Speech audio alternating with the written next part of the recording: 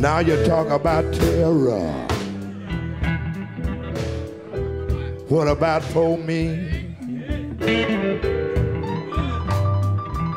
I've been terrorized all my day. All my day.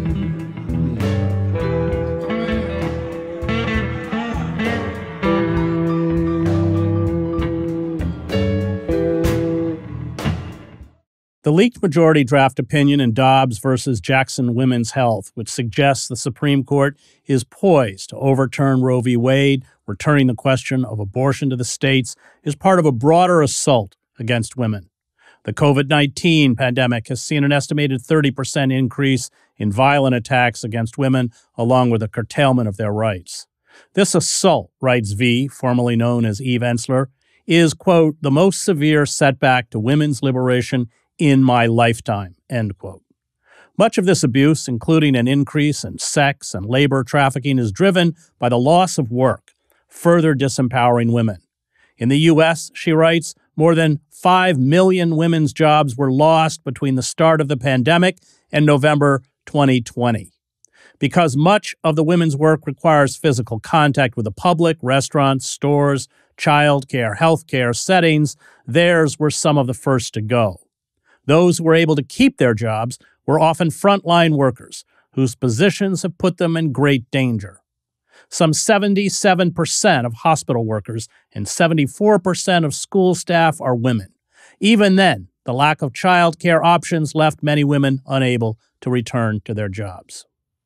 Joining me to discuss the assault on women's rights, as well as her new book, The Apology, is the Tony Award-winning playwright and author and activist, V, formerly known as Eve Ensler. So, V, let's begin with the expected Supreme Court decision with this leak. Number one, were you surprised? And number two, where do we go from here? I was surprised it was leaked, that's for sure.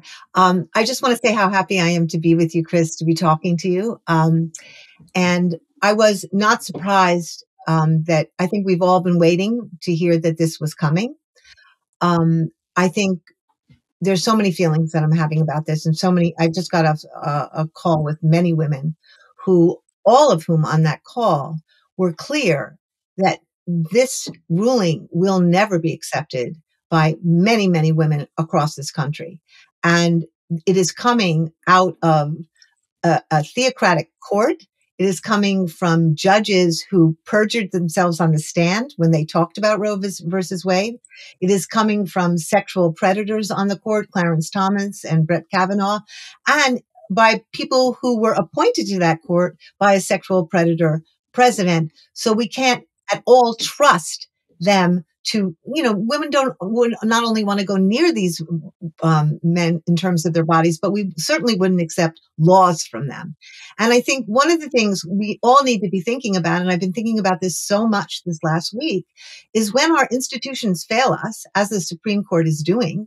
70% of the people in this country support abortion, support reproductive justice, support reproductive rights. When our institutions fail us, it's not just our right, it is our duty to not obey those institutions. And I think what we have to communicate now to the Senate, to the courts, is that women across this country are not going back in the bottle. We've been freed for 50 years. We've had choice. We will never give those rights up. That's not going to happen. And we're not going to accept this, period. I want to talk about the Democratic Party, because the Democratic Party had 50 years when it could have codified this into law. You had Jimmy Carter, you had Clinton, and you had Barack Obama, all of whom had majorities, at least at the inception of their presidencies. Barack Obama said, I think it's called the Freedom of Choice, I can't remember the title of it, Act that would have codified Roe v. Wade into law. It was the first thing he was going to sign when he took office. He said this as a candidate, and then in his 8 years as president, never signed it. I'll talk a little bit about the failure of the Democratic Party to stand up and do what it should do. Well, I think it's exactly what the Democratic Party is doing right now, right? What was Biden's message that he put out? When this happens, this is what we will do. It wasn't, you don't lead people into battle already claiming defeat, right? As you're moving into it, you say, we will stand up and we will fight to make sure this never happens. And I think that attitude, that commitment to women, to people with pregnancies who wanted or unwanted, has never been there in the Democratic Party. It has never been with the rigor, with the devotion, with the commitment that is necessary to codify a law. And I think we are seeing the results of that now, right? And I think one of the things we all have to look at is the people have to be clear that this is not what the people want. And we have to go to any lengths to show we will not accept this as law. We will not, because I believe, as many people believe, once the chips start to go, every right is going to start to go with them. This is essentially a theocratic, Christian right wing takeover of the courts. And we've already seen what it's done with voting rights. It's going to keep going, one right after another right after another right. So I think, I don't even know if it's about pushing the Democratic Party anymore, because I think we have pushed and pushed and pushed. I think it's more people saying at this moment, the state is no longer serving us in ways that are necessary to protect our basic rights. I mentioned before we went on the air that I covered Romania, where abortion was illegal. It didn't stop abortions. It meant that those who had resources, the wealthy, the mistresses of the party bosses, all had access to safe abortions, and poor women died in back rooms. That's what happens when you outlaw abortion. That's exactly right. And we know that the people who are going to suffer most in this country from these laws are Black women and brown women and poor women and indigenous women and immigrants and people who don't have access to resources and money. And this will be devastating. And the idea that we think we're going to go back to those times where women's bodies are destroyed or when women are forced to have children against their will, this is just unconscionable. It's not possible. It's not something we can accept. And we should be clear, Biden supported the Hyde Amendment, which stopped the federal government from paying for abortions, and he supported allowing states individually to overturn Roe v. Wade. So, I mean, that's Biden's track record on this issue. Right. And I think, what we need right now, one of the things we were talking about is we need leadership in this country that has the commitment to women's rights, that and commitment to LGBTQ rights and commitment to voting rights and that are matching the times that we are living in with the energy, with the thinking, with the imagination, with the creativity, and with the commitment. And we see that completely lacking in the Democratic Party. I'm sorry. It's just not there. Before we talk about the response, why? What is it about patriarchy that is so obsessive about abortion? Well, I think one of the things we have to look at is like a history of going back and back and back to when did the idea of controlling women's bodies start? And in my piece in The Guardian, I wrote, what is it about women's bodies, right, that make the patriarchy so afraid, right, and insecure and so cruel and so punishing? And I think it has to do with our autonomy. And I think it has to do with our mere existence. I think it has to do with our capacity for pleasure and unending pleasure. I think it has to do with our strength, which is able to bend and carry and birth and lift and isn't reliant on weapons and violence, but it has an inherent strength. It has an inherent energy of strength.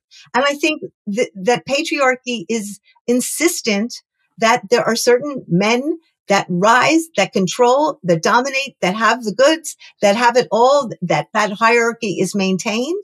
And I think when women have a right to their bodies and have access to their bodies and know that they can have children if they want them and don't have children if they want to, if they can have sex when they want to or not have sex when they want to, we're living in a completely different world. And I think there is a huge pushback against that world, because essentially the few very, very white men who have the power will be disabled of that power. and they are not giving it up. So where do we go? What's the response? So you're right. There's a kind of fatalism on the part of the Democratic Party leadership that it's already going to happen. What should we do? I think what we have to do, first of all, is believe that we can do something. I mean, my feeling the last few days is talking to people and hearing just this feeling like there's nothing we can do. This is, I've been reading so much about, the early days of Germany when they were banning books and the Nazis were beginning to evolve. And there was time in those moments for people to really make change and for people to fight back and for people to say, this is not my country anymore. I don't recognize this country anymore. And I think part of what we have to do is be willing to be more bold, more daring, go further out to actually shut this country down if it means that all of our rights that are entangled in one right, like the fact that we keep separating out voting rights from abortion rights, from gay and LGBTQ rights, but all of this is the same story. There is an attempt to keep the world that is trying to emerge from emerging. The world where we, for example, reckon with our history and look at the history of white supremacy in this country and teach critical race theory and look at what this history of this country has done to indigenous people, to black and brown people.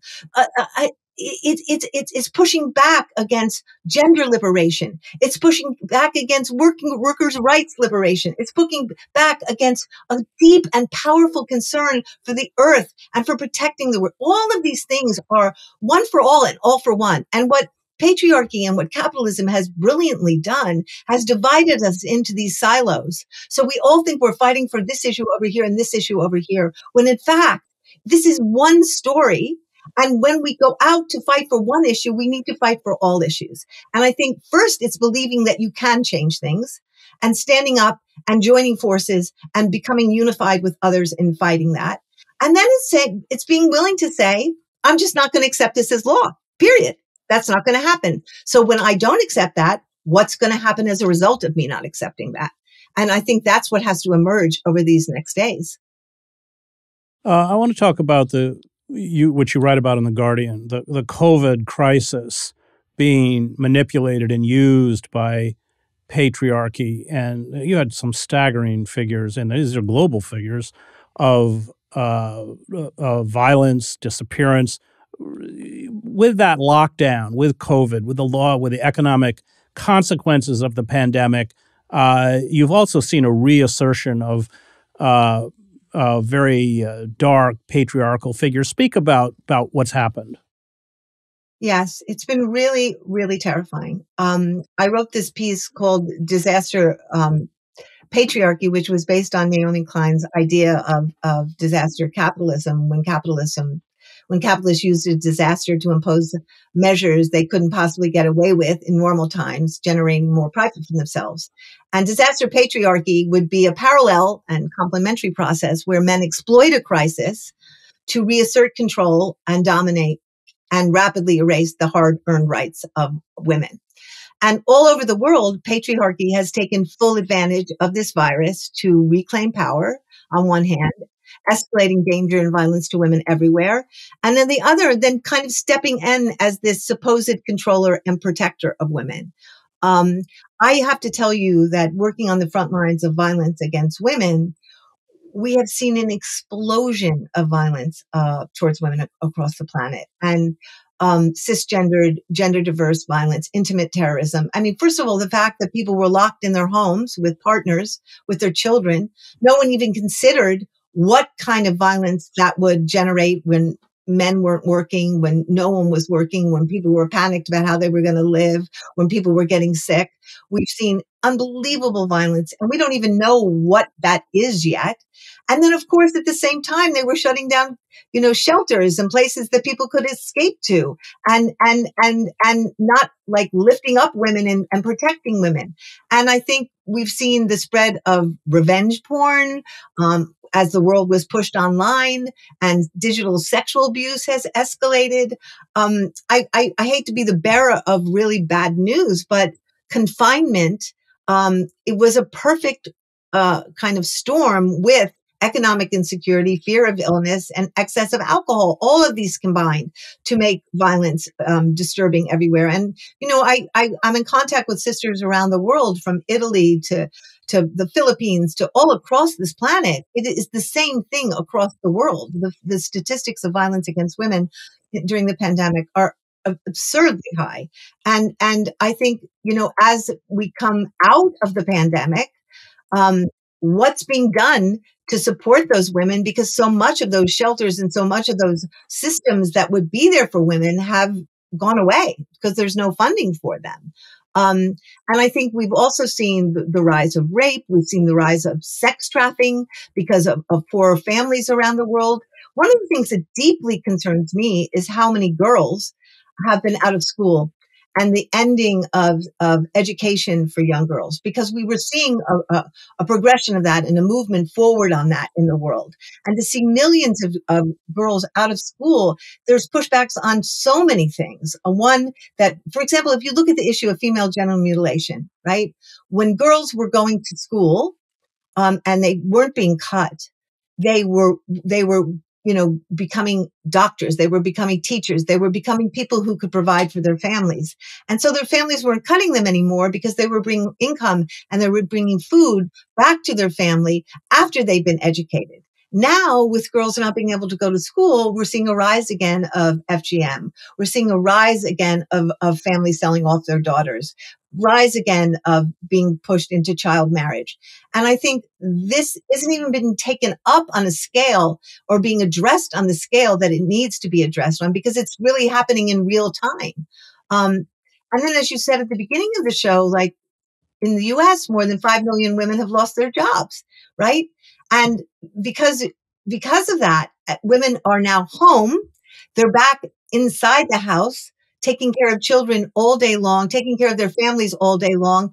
You can't even estimate how exhausted women are as a result of the pandemic, and how panicked they are about what's become of their lives that they had before the virus. Let's talk about women on the front lines. You write about the nurses, for example. But it is a disproportionate percentage of women who, in the midst of this pandemic, are on the front lines. Talk a little bit about what's happened to them. Well, I think I really want to talk specifically about both nurses and restaurant workers. As we all remember, at the beginning of the pandemic, no one even thought about what was going to happen to our nurses and to our care workers in hospitals. Remember, women were being forced to wear garbage bags as protective uniforms, and they were reusing masks, which were obviously going to get them sick. The way nurses have been treated throughout this pandemic, who are the fundamental people on the front lines, has been simply outrageous and in my opinion, profoundly inhumane. And I did a piece called That Kindness, where I interview lots of women who are on the front lines to ask them what it was like during the pandemic. And, nurses become nurses because they want to heal and they want to make people better.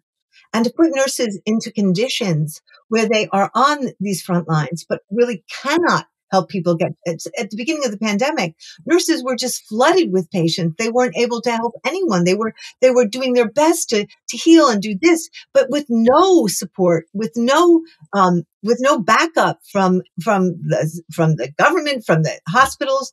And that is across the board.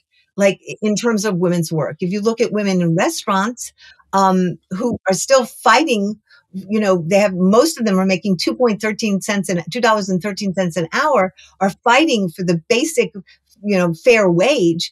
Those women have been forced to work in restaurants where there's even a new development called masculine harassment, if one can believe this, where when you're serving a man, they were asked to take down their mask so the man could see if they were pretty enough to get a tip. And obviously this puts women at high risk of getting sick. It puts them at risk of obviously it's humiliating. It's degrading, but there was nothing women could do to fight that because there was no one backing them up during the pandemic. And I think the more we erode women's rights in the workplace, the harder it gets for women to stay well, to do their jobs well, to even keep those jobs because they're so working against their basic human rights. You write about women farm workers as well. Um, Pesticides, poisoning, sexual abuse, heat stress issues. I want to read a little passage you wrote and then have you comment on it. You said COVID has revealed the fact that we live with two incompatible ideas when it comes to women. The first is that women are essential to every aspect of life and our survival as a species. The second is that women can easily be violated, sacrificed, and erased. This is the duality that patriarchy has slashed into the fabric of existence and that COVID has laid bare.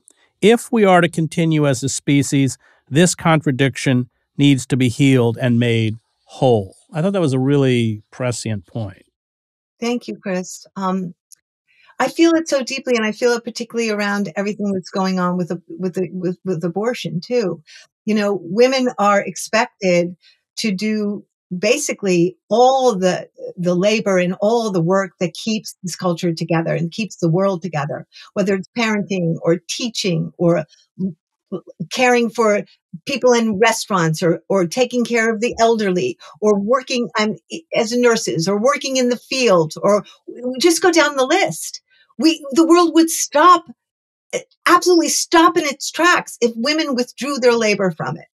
Who would rear the children? Who would teach the children? Who would nurse people? Who would care for people? Who would clean? Who would do everything that is essential to our lives? And yet, we are the most undervalued, unpaid, unrecognized, uncherished, and most easily disposed of. And I think one of the things that I think we have to understand as women and people who are doing this work is that we actually have power. We hold the power. And if we make a decision to withhold that power and stop doing all these things, the world would actually stop. That we have essential value, that we are critical to the evolution of the human race and the continuation of the human race. And if we make a decision to say we are no longer participating in this until the world changes, it will change. But part of it is getting us together and unifying us with our male and LGBTQ allies so that we are all joined in this understanding that there are only some people who are valued in this culture. There are the rich, the billionaires, the white men, the people with power are valued, and everybody else is not. And so part of it is, how do we all come together to understand that we are in a struggle to fight for the majority, to fight for majority rights, to fight for what is basic and human, and to stand for the people who keep this world together. I want to close by talking about your book, which I read, The Apology, beautifully written, hard to read. It's essentially written in the voice, you wrote it, but written in the voice of your father who sexually abused you as a child. Talk about why you wrote it and why an apology is so important. Mm. Thank you for asking me about the book. You know, I, I think as a child, I always thought there would come a day where my father would wake up and come to consciousness and realize what he had done, that he had sexually abused me, that he had beaten me, that he had almost murdered me, and that he would come to his senses and say, you know, I was wrong and I want to make amends to you and I want to look deeply in my soul for what I've done. And that didn't happen. I waited 30, I waited all my life. And then my father died. And somehow, even in his death, I had this fantasy for 31 years that I would go to the mailbox and there would be this apology letter and he would finally have sent it to me from some other realm. And I don't think I'm alone. I think there are millions, if not billions of women waiting for those apologies. And then Me Too happened. And I saw so many men being called out for their behavior, whether it was sexual harassment, whether it was rape, whether it was abuse, whatever it was. And I kept waiting for men to be accountable, to make apologies, to do self-reflection, to look at themselves, to say, this is what I've done. And I'm doing self-investigation and I'm trying to understand, how did I become a man who was capable of doing those things? What in my family, what in the culture, what in the society made me like this? And to do the work enough so that apologies could be made. And to be honest with you, I didn't hear one single apology. Not only that, we see men who have done terrible things, going to prison briefly and then getting out, or never going to prison, or never having any ramifications. And so I realized, I've been waiting for this apology my whole life. I'm just going to write it. I'm going to write the apology to myself and say the words to myself that I needed to hear so that I could be transformed and I could go on with my life. And to be honest, writing this book was probably the hardest thing I've ever done in my life. I had to kind of climb into my father, who's been dead for 31 years. But to be honest, as soon as I made the determination to write the book, he felt very much present through the writing of the book. And I had to kind of go into him to try to understand, not justify. Let me be clear. There's a difference between understanding and justification. To understand what went into my father. Who was he that he was capable of attempting to completely destroy his child, his daughter, to sexually abuse her, to put her down, to beat her, to eviscerate her on every level, to make her feel stupid, to make her feel unworthy. And doing that was a very, very profound thing, because I began to understand patriarchy on a level I had never understood. And I began to understand that one of the columns of patriarchy, one of the things keeping it, supporting it, holding it up, is the non-apology, is men having joined in some kind of unspoken, unconscious decision that they will never say they're sorry, because once one man says he's sorry, the whole system begins to crumble, the whole idea. And I think what I discovered is that apologies are a pathway for all of us in a lot of different areas. Look, we have a country with completely unexamined history, denied, whether it's how this country began with the destruction and the genocide towards the indigenous, and the eviscerating of the stealing of their lands and the eviscerating of their culture, going towards 400 years of slavery and the destruction of African Americans, and Jim Crow and all that's come after. And all of that has been buried. There's been no apology. There's been no reckoning. There's been no accountability. And I think part of this country, one of the reasons we're here is we have diabolical amnesia. It's diabolical. And that is countered with an apology, because an apology forces you to remember, forces you to go back, forces you to look at the details of what actually happened and what you are responsible for, and then gets you to actually say to the person you're apologizing to, I understand what my actions did to you. I see the impact of it on you. I see the long-term effects it's had on you. I actually get that I am responsible for that, and I take responsibility, so that you're not gaslit for your entire future. So that you understand you didn't make this up, that you're not insane. This really happened, and you can be free of those crimes, as well as the perpetrator beginning to be free of those crimes. Well, if there's no honest reckoning with the past, there's no capacity to have a dialogue. None. Because you have to begin grounded in a truth, however unpleasant. In the book, you talk about its ramifications, very self-destructive ramifications that it had on you. The kind of reverberations of that abuse are awful. Can you address that?